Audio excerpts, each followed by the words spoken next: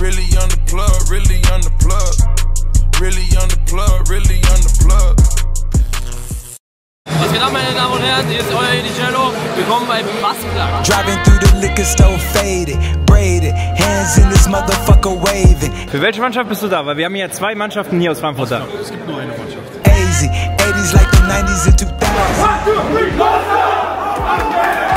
Hey, Brady 7-pack, they come in bunch. I've been with the choir on a high note getting C-notes. Different presentation to this vibe, you need a keynote. Wir sind Jungs, die aus Frankfurt oder egal wo hier gekommen sind, um zu gewinnen, oder? Ja! Was geht, Leute? Heute ist der Tag gekommen, erster Spieltag Iconic. Wir sind auf dem Weg nach Köln. Matchday gegen 1. FC One Football von Alfonso Davis und Bowser. Die Jungs sind ready, wir werden das Ding gewinnen. Heute als Special Guest haben wir dabei Christian Eckerling, den Frankfurter Bürgermeister, plus Justin Gangkamp von aktuell Hannover 96. Beides sehr, sehr gute Freunde von uns. Auch nochmal danke an die Jungs, dass ihr heute dabei seid. Ich glaube, mit den zwei an der Seitenlinie kann eigentlich nichts schief gehen. Vor allem mit Ecki. Ich glaube, da gehen die Jungs in den Krieg für den Mann.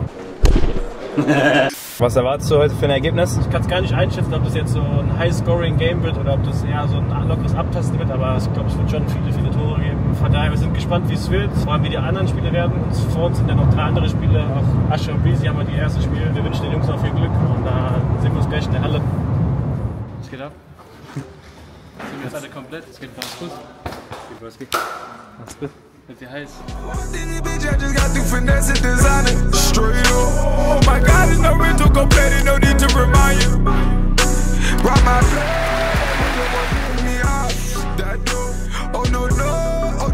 Und Stefan, dein erster Eindruck? Grandios. Grandios. Riesig, extrem viele Leute. Ich bin sehr gespannt, wie das bei uns dann läuft. Sieht auf jeden Fall sehr geil aus, sehr professionell. Ich bin etwas verwundert, dass Bürgeramt 2-0 hinten liegt. Vielleicht aber auch nur schlechte erste Halbzeit. Mal sehen. Ey, 6 Stück, Bruder, 6 Stück. Hey, was geht? Alles klar. Überall Kameras hier, Alter. Ja, normal. Extra für dich da.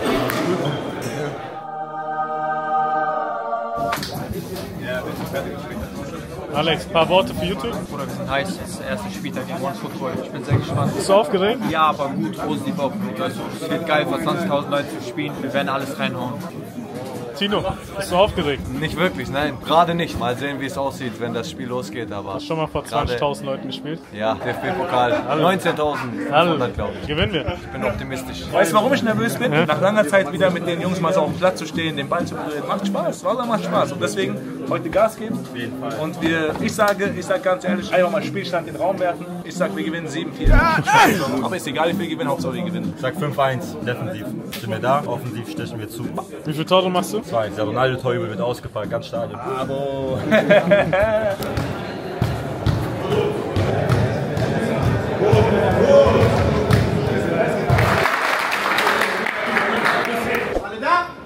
Wir sind Jungs, die aus Frankfurt oder egal wo hier gekommen sind, um zu gewinnen, oder? Ja! Also gewinnen wir!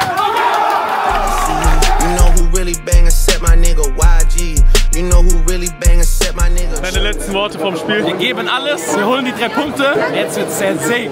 Guckt selber zu.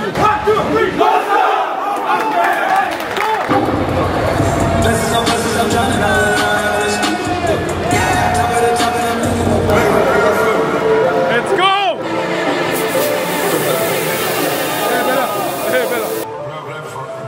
Einlauf der beiden Teamheads, Luca Usones und Moritz Bäumel, die beiden, die mit Buzzplug sehr erfolgreich geworden sind. Und jetzt kommt der Buzzclub.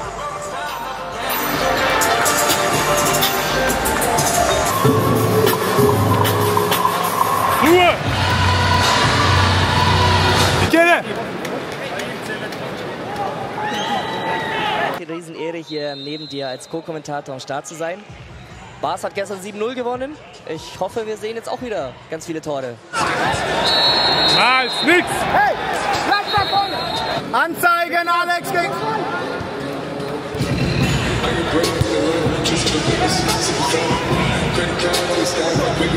Und jetzt tschüss! Laufen, laufen, mit Kehle! Mit Kehle! Mit Kehle! Lothar! Lothar!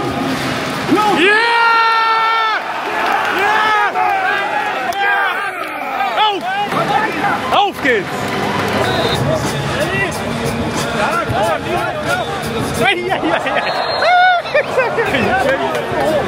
Ja, Joel, sauber, Junge, sauber! Ja! Jag ihn! You tripping, bro. Geil. Das heißt, ihr müsst coachen, abkappen vorne wieder. Okay? 16, Flug. Oh, 16 jetzt muss das machen, Buzzplug. Football. Aber Buzzplug unachtsam, 1:1. 2, 1.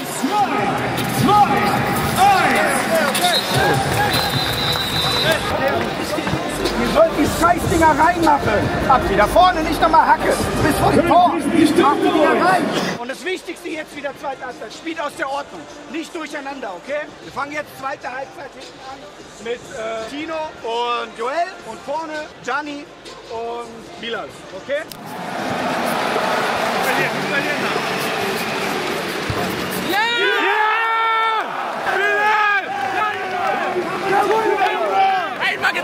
Einmal getraut.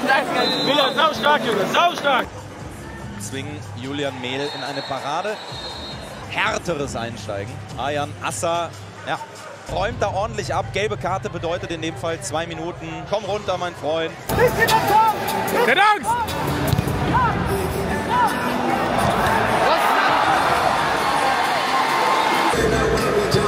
Auf die Mitte zu, Manu.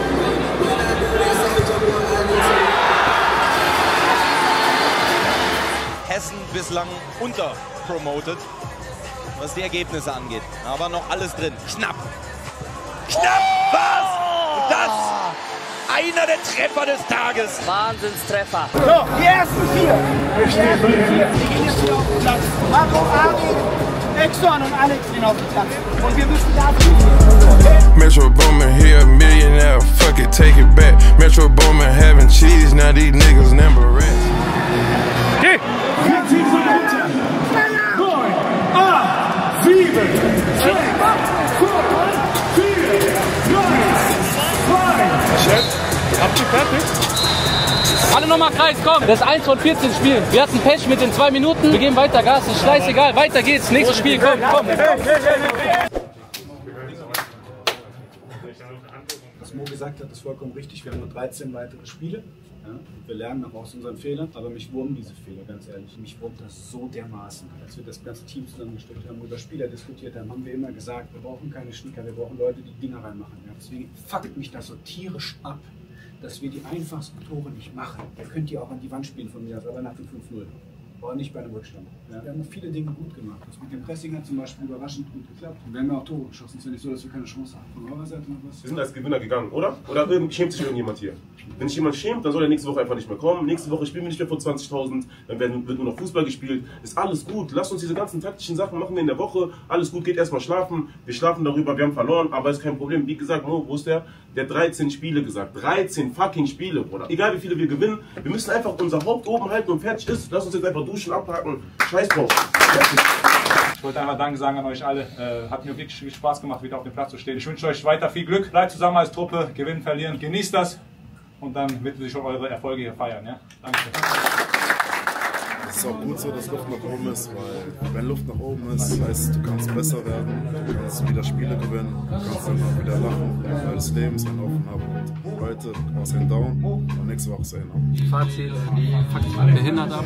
Wir haben so geil gespielt, wir haben nicht mal alles auf den Platz gebracht, wegen so einem scheiß Foul und so. 2 Minuten in der Halle und so, das tut brutal weh und so. Und vor allem in der Mannschaft wie One Football, weil die ja sozusagen Kleinfeldfußball spielen, die wissen genau, wie sie es ausspielen sollen. Und dann war halt Feierabend. Aber ich bin stolz auf das Team und ich glaube an die Jungs. Wie gesagt, 1 von 13 Spielen, es geht immer weiter, wir geben weiter Gas. Ja. Hat mich gefreut, eure Spiel zu sehen. Ihr wart gut, unglückliche Penalty. Hat mich echt gefreut, euch gesehen zu haben. Nächstes Mal. So, meine Freunde, das war's mit dem ersten Spieltag von der Ike League. Haben leider 4-2 verloren. Nächste Woche geht's weiter. Ich glaube, nächste Woche spielen wir gegen Barca und Frankfurt. Gucken uns die Jungs gleich an, wie die spielen. Und dann nächste Woche haben wir die ersten 3 Punkte. Was klappt. Dann sehen wir uns im nächsten Video. Peace.